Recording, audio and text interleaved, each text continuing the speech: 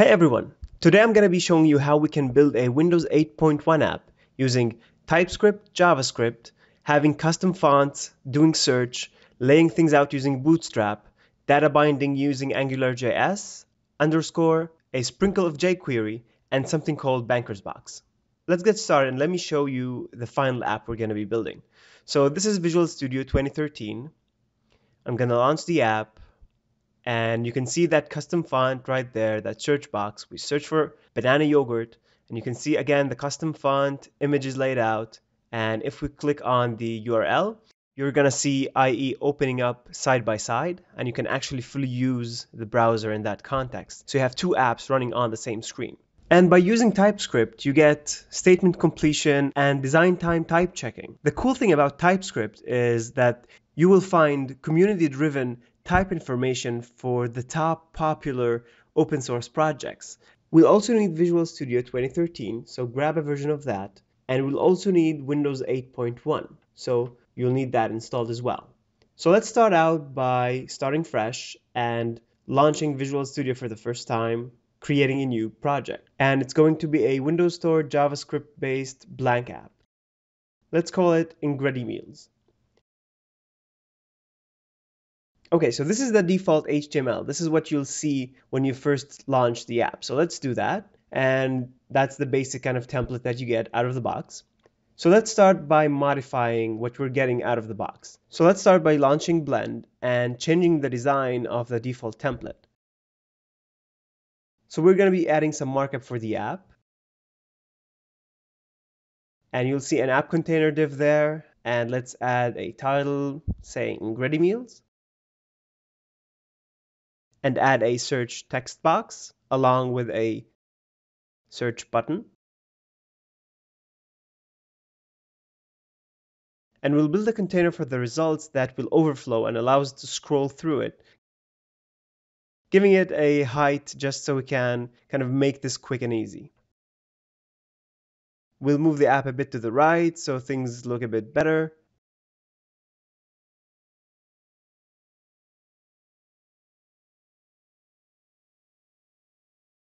And we'll want to add a custom font. So let's grab a font that I like.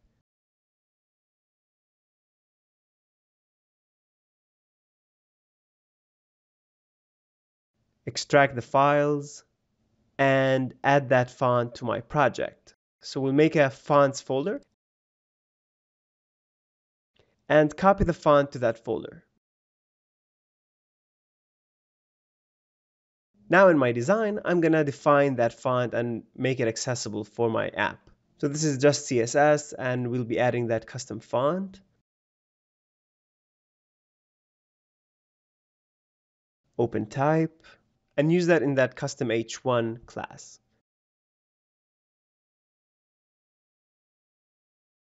So let's see how that goes, and let's run our new app. And there you go. You have a custom font being used in our app. Fantastic.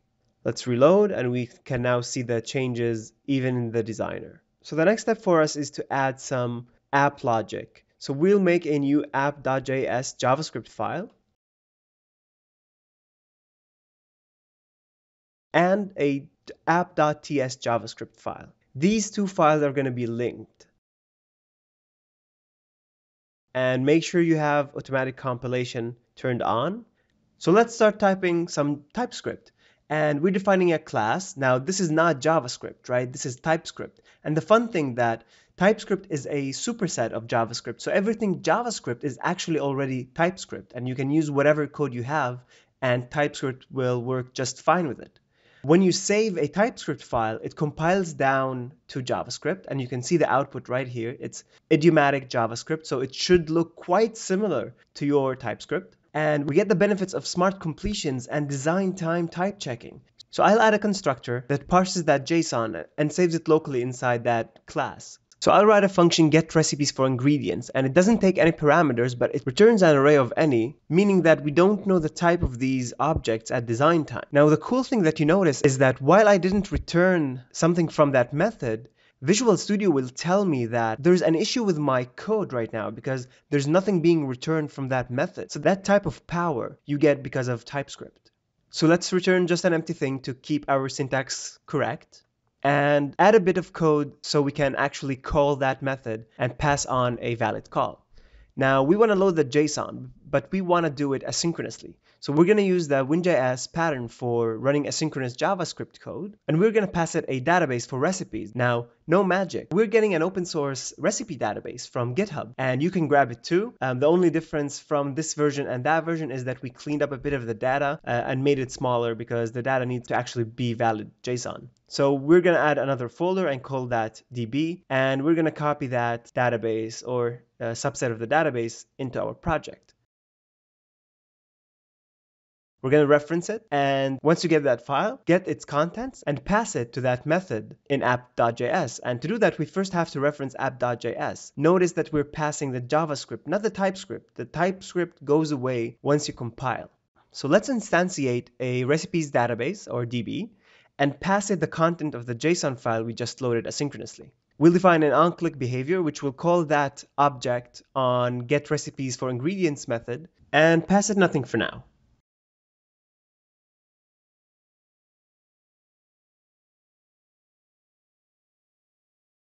We'll place that breakpoint on recipes and run the app. So let's click that search button, and you'll see the debugger break. And you can look at the contents of this.recipe.json, which has all of our recipes. So now let's take a couple of recipes and visualize those. So we'll prepare an array of recipes and store a couple in that array. Now here's a very important note. If you do wind up, for whatever reason, editing the JavaScript file, remember that the JavaScript file is dynamically generated. So you want to copy these changes back in the TypeScript file. Now, normally, if you're debugging the TypeScript file, you wouldn't have to do this step.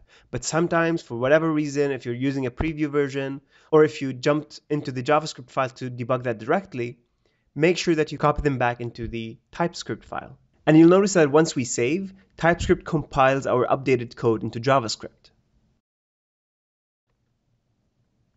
And we can run the app, and the debugger will break on that return recipes line. And we can see that we have two items, two recipes in that array that we'll be returning to default.html. Next, we want to get some data binding going on. So let's look for AngularJS. And this is a popular library which you can get. It's open source. Just save it and get that JavaScript ready for insertion. We'll add an existing item, find that JS, and add it to our project. One thing that's important to know about Windows 8 is that it hardened the security model around JavaScript. So JavaScript libraries need to adhere to these concepts. Now jQuery 2.0 Plus already supports that. AngularJS at the moment doesn't, so we're going to go into that JavaScript and modify it a bit. We're going to look for inner HTML calls and wrap it with that specific function that Microsoft provides you with, saying, I know that code is safe, so I'm going to just let it run. We're going to do that around different portions of the code, and you can just look for pens or inner HTML, and you can read a lot about this online.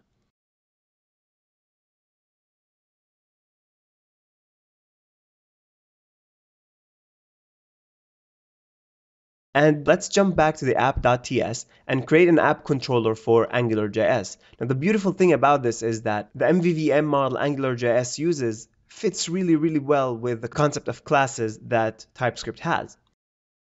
And let's reference AngularJS in the default.html file. So we'll add a constructor and we'll pass it AngularJS's scope. And again, this is AngularJS specific stuff, so go ahead and learn about that. And we'll create a function called updateStuff that will call out to our recipes.db. Now, if there's a JavaScript object that TypeScript doesn't know about, you can just declare that it exists and give it a type, and the TypeScript code will assume that it will be passed on in runtime.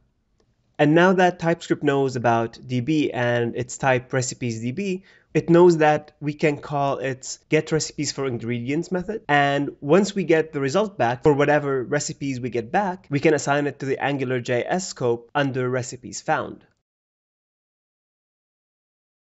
Back to the controller, we'll define a method under the AngularJS scope that calls the updateStuff method we've defined in the app controller class.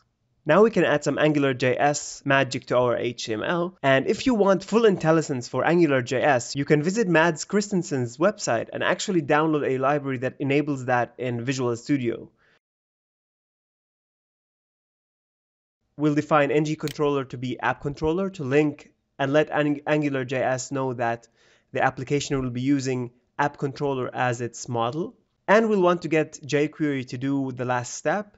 So I want to show you one more integration point that Visual Studio excels in, and that's NuGet integration. You can quickly grab tons of the awesome open source libraries and various NuGet packages and TypeScript type definitions straight from within Visual Studio. Once we have jQuery installed, we can drop it off inside our HTML, and now we have jQuery as part of our project. And we're going to go ahead and initialize AngularJS by writing that piece of code. Now, instead of the onClick behavior, we want to do this the AngularJS way. So we're going to add an ng-click behavior, and we're going to call vm.updateStuff. Again, this might seem a bit unusual. That's AngularJS stuff, so go ahead and read more about that. Now we'll define a repeating block of HTML, which is going to be powered by AngularJS. And what this means is that for every recipe in recipes found in the data model that we've defined, we'll be able to pull that data and use that within the template we're defining. So let's see if that'll work now. We'll click on local machine, click search, and voila, we have the name of the recipe, the URL, and the image.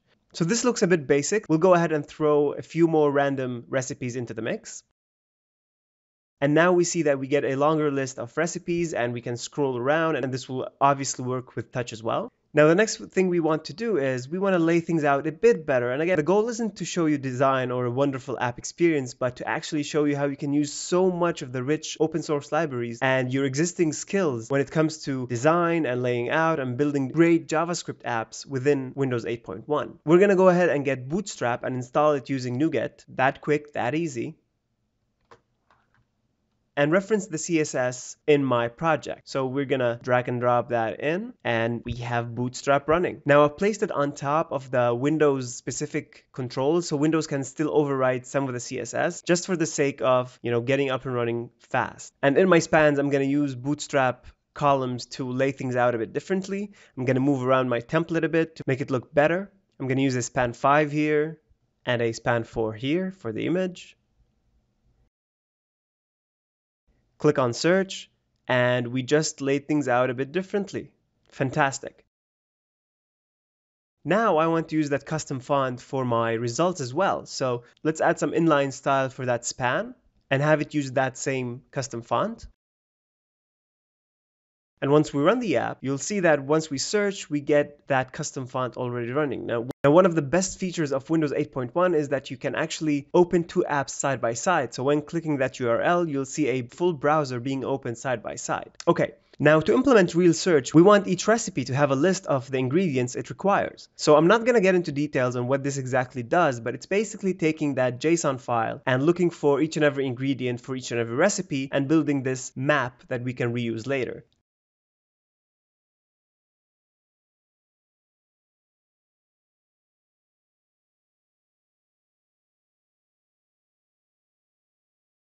There's a compilation error there, and that's because TypeScript understands the type of that variable, and it can actually realize that that doesn't make sense in that context. So we can now, in design time, surface these types of issues, and that'll help me avoid bugs right in design time.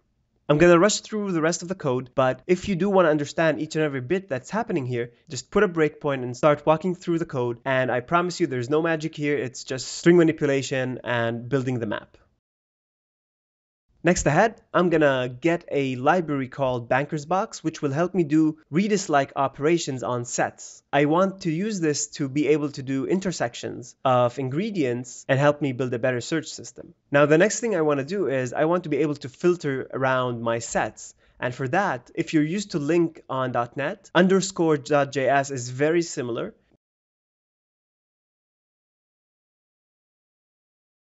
So we're going to grab that. I'm going to reference both BankersBox and underscore. And the fun thing is that I'm going to get some typed information for _.js, which will allow me to have a fully typed experience with an open source library.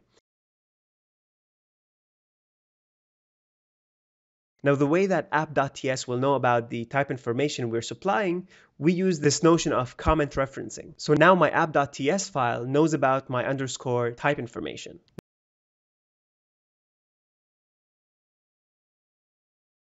Now let's get the search terms that the user typed inside that search box.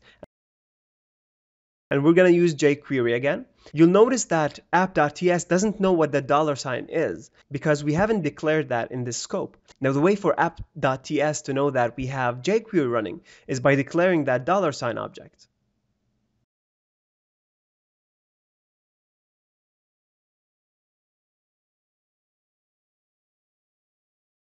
Now, when I added the underscore definition data, my app.ts now understands that we have underscore in that file, and we get full and accurate IntelliSense information for instance, in this case, the map function or the pluck function, and that's huge for productivity.